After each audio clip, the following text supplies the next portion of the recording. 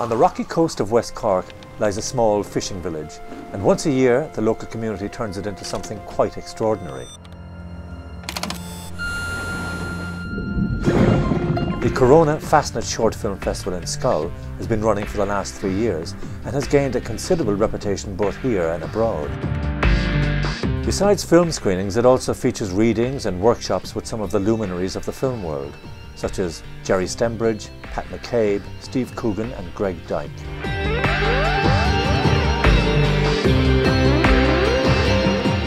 One of the main movers and shakers behind the festival is the most compact you're likely to meet. At only 4'3", Pauline Cotter has formidable energy and drive, not only running the festival, but also a youth centre for the community. It's an amazing thing when I see children that see me for the first time. I will always know the child that is nurtured well at home and that has an open relationship with the parents and they can chat and whatnot. I will also know the child that is shielded and not spoken to and not treated as a young child, because the child that is treated openly will know what I am, will know that that's a dwarf. It's okay, she's a dwarf. Say it and don't be afraid of it. But I think those adults that are intimidated by me would not have released that sort of sense of ease with their children. And that child will, you will get children saying, "Hi mom, look, geez, there's a dwarf." And then you'll see the mother go, "Stop that," you know, over the head. Rubbish. She's right, I am a dwarf. And I went to the child and I said, "You were right, I'm sorry, your mother is wrong." You know, and that child and I are still pals today.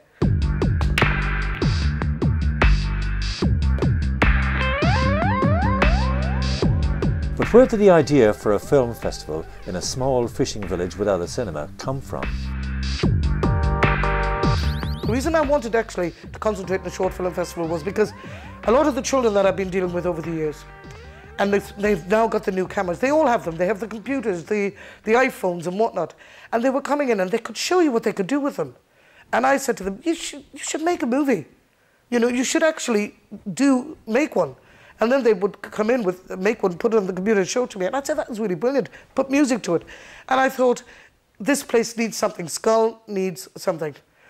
And I thought, well, how hilarious would it be with no cinema to do a short movie festival? It was only natural that Pauline should want to introduce me to the rest of the team, but what I wasn't expecting was a hair-raising ride over the mountains in her little red sports car.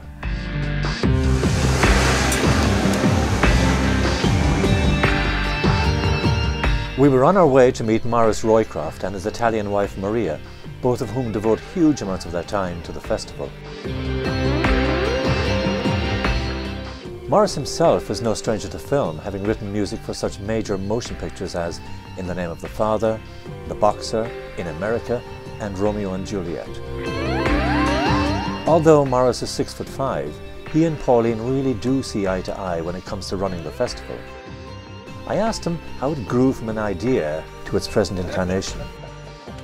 I think where it really started was, there was and still is, a Schull Arts Week, which happens every year, and Helen Wells, who's on the committee of the film festival, and Pauline Cotter were imagining one year, I think it was around 2007, they introduced an element in the Schull Arts Week of people related to film talking about their favourite films. It just gradually grew out of the notion that, you know, they had brought this idea into their Arts Week, and surely film in itself deserved you know, a platform all of its own, particularly given the location that we're in. West Cork is like a magnet for people of all sorts of artistic inclinations, whether they're craftspeople working in art, working in film, working in music. And it's like this great melting pot of ideas. I'm sure the same thing happens in cities, but it just seems somehow more focused down here, you know.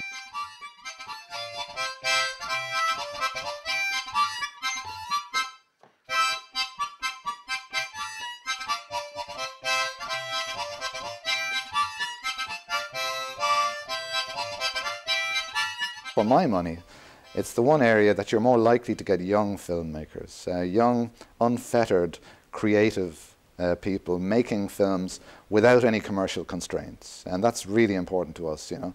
What they're doing is they're basically, before there's any great pressure put on them, you know, to actually, although you do have to have, you know, quite a discipline to make a film of the calibre that might win a festival like this.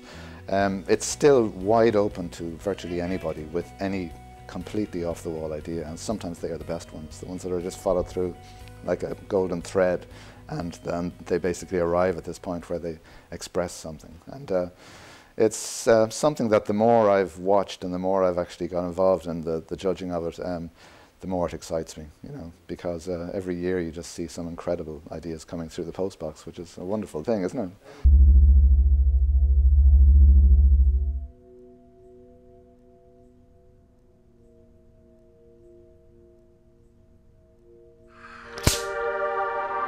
What is really striking about Schull during the festival is the way the village comes alive with colour.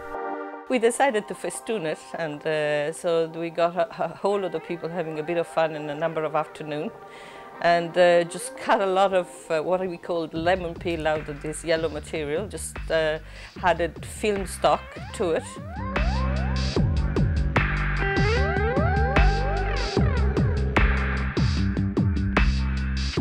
I think we all like the result of actually gathering together and achieving something that you wouldn't achieve as an individual. But what about the indigenous population of Schull? How do they feel about their village turning into such an intense media event?